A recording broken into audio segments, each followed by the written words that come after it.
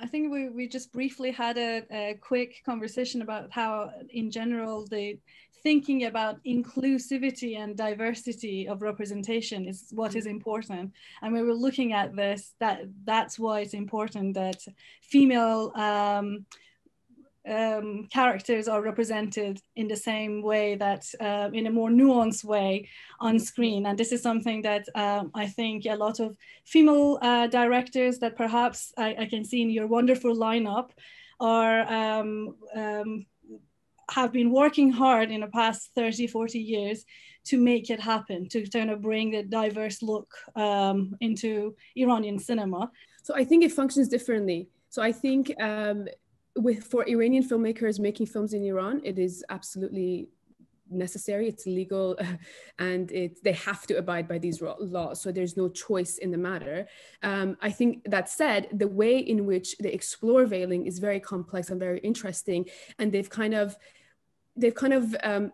shaken up this idea of the binary quite well. And you see that, I think, very vividly in Rakhshan Bani Etimad's character Tuba, who in the first kind of in Under the Skin of the City, who's kind of forced to cover her hair poking out, and kind of Bani Etimad alludes to this petty politics of forced veiling, where she's trying to verbalize her serious concerns for workers' rights.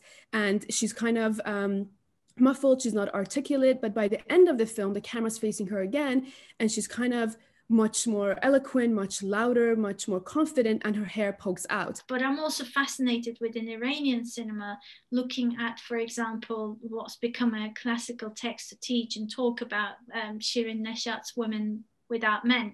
You know, that we get to see the ins and outs of a woman, for example, in a public bath, where she's, you know, plays a prostitute, and she's naked, and well, almost naked, and trying to clean herself by almost peeling her skin off to the point where it bleeds. You know, again, the body and the uncovering of it and the reality of what goes through is really neatly depicted and really, I think, thought through in ideologically complex ways, compared to, for example, cinemas from other parts of the world.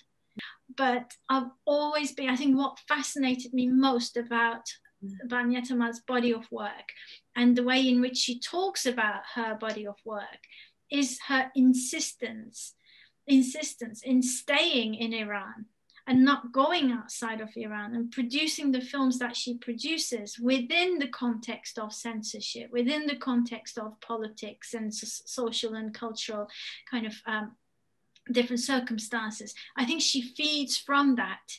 And I cannot exactly remember what she said in that interview, but something, I don't know if Zahra, you can remember that, but she's, you know, she's not going out. And the concept of feminism itself, and Zahra and Mariam are experts on this, so who am I to talk here? But the concept of feminism as we understand it from a Western perspective, just like what Zahra was saying in terms of feminist film theory, it doesn't necessarily translate to the context of Iran as we understand it within a Western context. We need new words, we need different approaches.